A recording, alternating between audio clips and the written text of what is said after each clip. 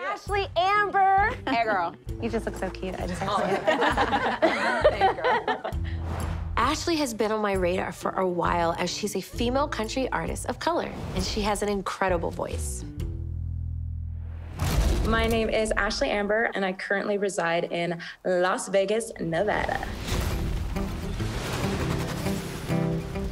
I perform on cruise ships. I headline my own tribute show, and I've had an amazing opportunity to perform in front of thousands of people.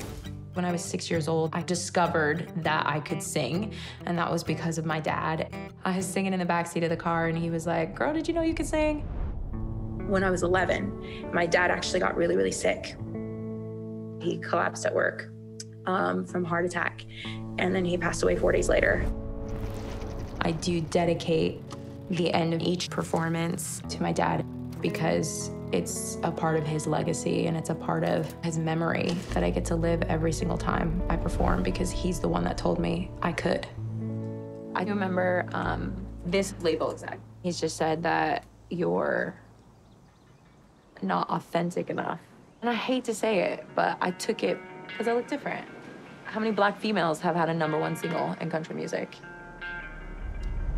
I'm a woman, a Black woman, and I'm also over the age of 30. Like, these are all things that country music is not been known to be kind to. We only have one Black female that's signed to a major label. So I'll be damned if I let anybody else tell me that I can't do it.